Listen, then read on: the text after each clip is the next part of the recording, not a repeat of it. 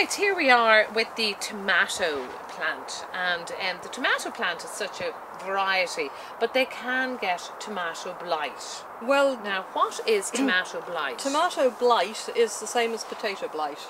It's a Phytophthora, and I don't know whether you know, but tomatoes and potatoes are the same family. Solanaceae. No. If you look at the flower on a potato and you look at the flower on a tomato, Yeah. they're the same shape, same form, so they're the same family.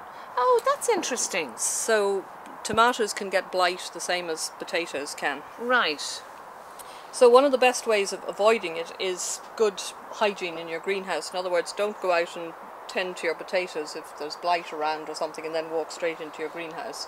You know, change your clothes, wash your boots, leave it for an hour or because two. you could be carrying, the potato plant Yeah. into the Yeah. tomato plant. Isn't that into the If tomato you're growing plant? tomatoes outdoors on your allotment, say, or Yeah. something, you're going to want a warm, sunny spot for them, but you're probably only growing 3 plants maybe. Right. So don't plant them in exactly the same spot the next year. Right. Move them. Still need a sunny spot, but just move them so as you're not building up any of these sort of things in the soil.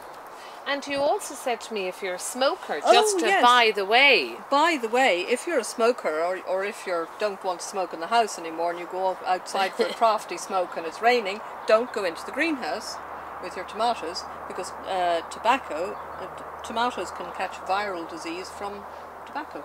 Isn't that interesting about tobacco? So no What's it crafty doing? fags in the I can greenhouse. see our film lady there is nodding away. She's probably about to head off for a quick puff. It's something I must say you wouldn't think of, and you'd think maybe going out, you know, oh my golly, it's raining, I'm having my fag. It And just shows you tobacco is so toxic. yeah, Yeah, well wow. you can make sprays, I think, out of tobacco. So would you spray your tomato plants for tomato blight?